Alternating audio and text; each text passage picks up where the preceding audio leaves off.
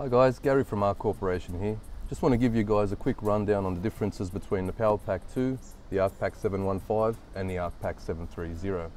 Okay, so we'll basically start off with all the outputs. Now the ArkPak 2 has a single 12 volt socket, where the 715 and 730 both have twin 12 volt sockets. Okay, the ArkPak 2 has a dual USB port rated at 3.1 amps. The 715 and 730 have a single USB port rated at 2.1 amps. Okay, they all have 100 amp hour battery terminals for running high current devices. The 715 and 730 also have a 50 amp Anderson plug, which is an input and output, which means you can put charge in or take charge out of the unit. Okay, so the ArkPak 2 does not have a power inverter, whereas the 715 and 730, 715 has a 150 watt power inverter, the 730 has a 300 watt power inverter.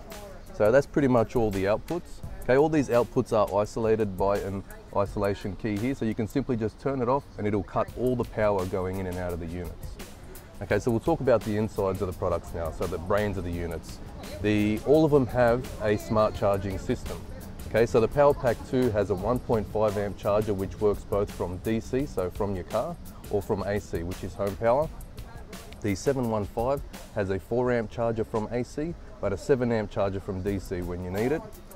The 730 has a 7 amp charger from AC and a 7 amp charger from DC, so it's a faster charger in both circumstances. So the ArkPak 2 has basically an analog press to test system. So you press it, it gives you a battery indication right here. The 715 has a single button function, okay, and this is basically preset to charge AGM, gel and lead acid batteries similar to the ArkPak 2. So all you basically do is hook your battery up and it's a plug and play unit. The screen has a voltage and battery output here. Now with the 730, it can actually charge more battery chemistries than the rest of them. So it can take an AGM, gel, lead acid, calcium, and even a lithium iron phosphate battery now, which is basically half the weight of conventional battery, which makes it a lot more easier and easier to carry and a lot more portable.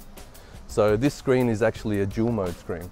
Okay, so it's got basically the normal voltage that the 715 has and the battery output there, but what it also has is a net watts. So what that does, it actually calculates your current coming in versus your current coming out, and it gives you either a positive or a negative number. So if you're in the negatives, you'll know that eventually you'll need a recharge. So if you're in the positives, you're basically self-sufficient. And I can run you through some of those features on one of our units set up on our trailer back there.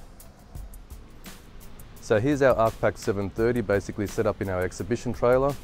It is running our TV, our one-touch USB light, our 40 litre angle fridge, and it's basically hooked up to our 60 watt amorphous solar panels, which are putting power in now as the sun is shining.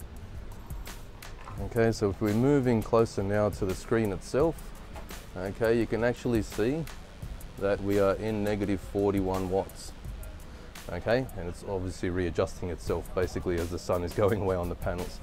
So if I pretty much take the fridge out here, you'll see that the unit is quickly recalculating based on the power draw from the TV itself and from the USB light as well, plus with the power coming in from the panels now.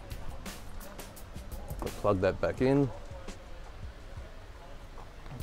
You'll basically see it readjusting itself once again. So I hope the information provided gives you a better understanding of our portable ArkPak range. For more information, you can log on to our website at www.arkcorp.com.au. You can find your nearest retailer. If you want to stay up to date, you can register either on our website or on our Facebook page. Safe travels and hope to see you out there.